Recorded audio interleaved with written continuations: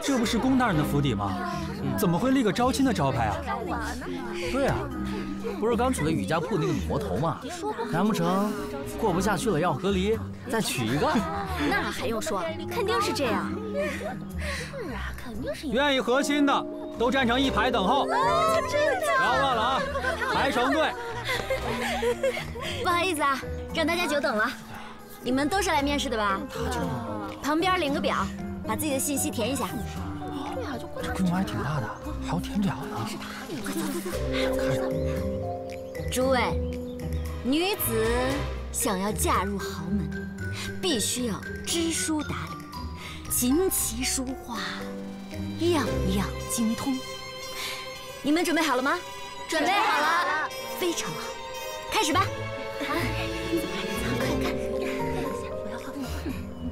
喜欢戏弄本小姐，今日便让你看看什么叫智慧。六殿下，消息是真的吗？平西侯平时嚣张跋扈，父皇留着他就是为了用平西侯封地的钱来补充国库的空虚。既然这次旱灾被公子羽解决了，他平西侯的命自然也就没有留着的必要了。也不知那公子羽是怎么研制出来的。丞相与我到府上一看，不就知道了吗？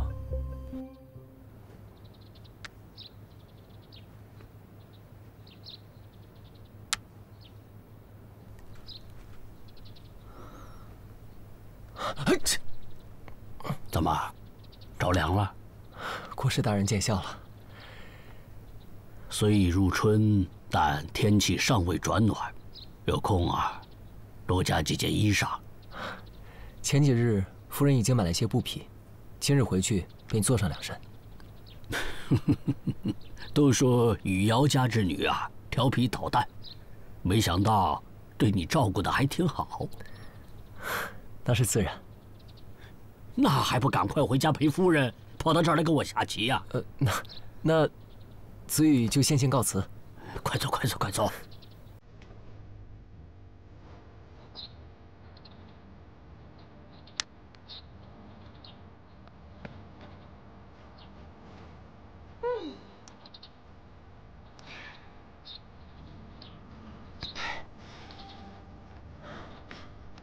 大人，你可回来了！今早您一早，夫人非常小的挂上告示，为您公开纳妾呢。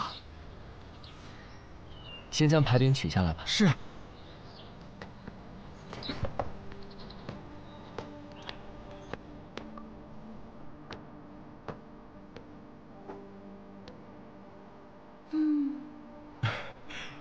夫人这是在做什么呀？大人，你回来了。我看大人日夜操劳，于是就想给你纳几封妾室，你不会不同意吧？我同意啊，我同意啊！好，我同意。来，快来，看啊，那身材，那腰肢，简直就是极品中的极品呢！身姿曼妙，身姿曼妙，夫人真是慧眼识珠，为夫要啊！要啊！好，好，好！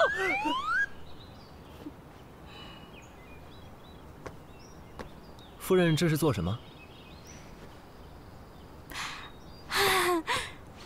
大人回来啦！小女子见大人日夜操劳，于是欢欢就给你纳了几名妾室，你不会不答应吧？为夫有你一人便够了。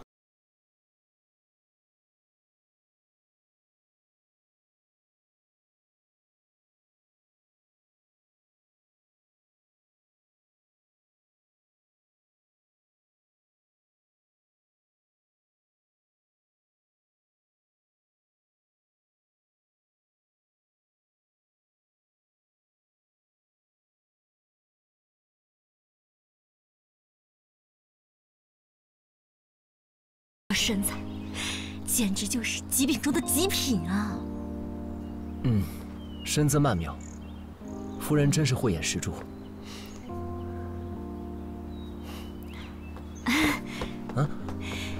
你再看看，这个琴啊，弹得也不错，你想听什么曲儿，他都能给你弹出来。琴声悠扬，每日听上几曲，便会心情舒畅。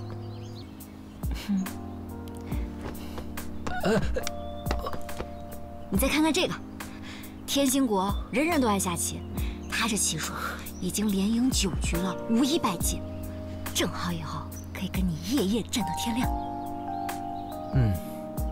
夫人说好，那便是好。哎呀，你到底想留下哪一个嘛？那既然大家都不错的话，就都先留下来吧。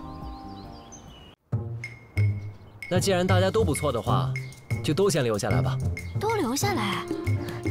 真的吗？几位女子难分伯仲，我家大人的意思是，你们就都留下来吧。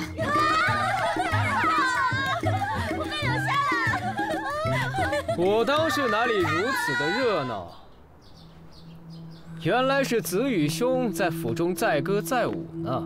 六皇子、丞相，在下有失远迎，还请恕罪。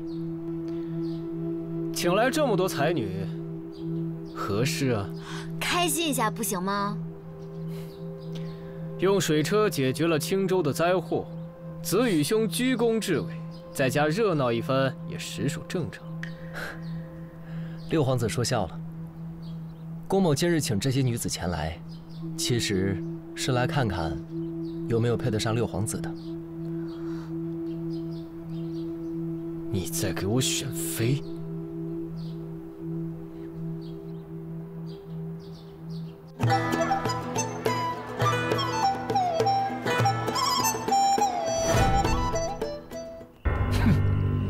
看来这公子羽早有准备啊！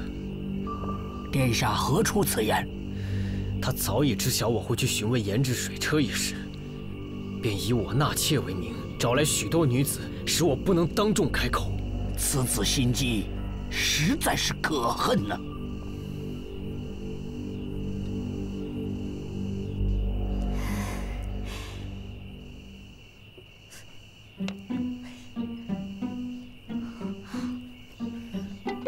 夫人，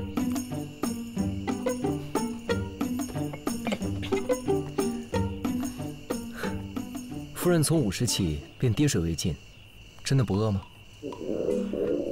饿什么饿呀，气都气饱。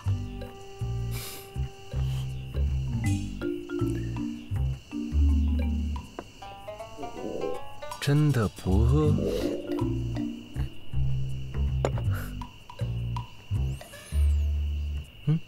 狗吃我都不吃。为夫也是一片好意，没想到竟惹得夫人如此抱怨。真是该死。夫人如今已是我的妻子，这都是六皇子暗中用计，为夫也只是想以牙还牙，为夫人出一口恶气罢了。真的？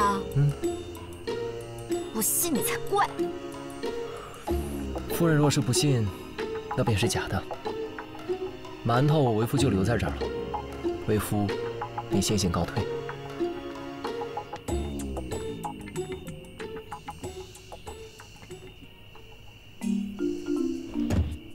不吃才是小狗。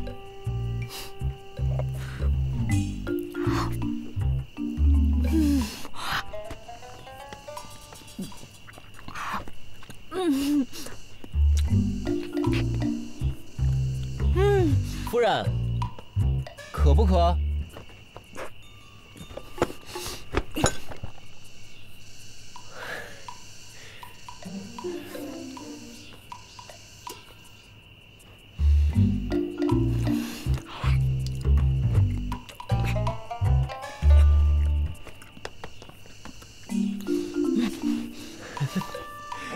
夫人，我就是叫叫你。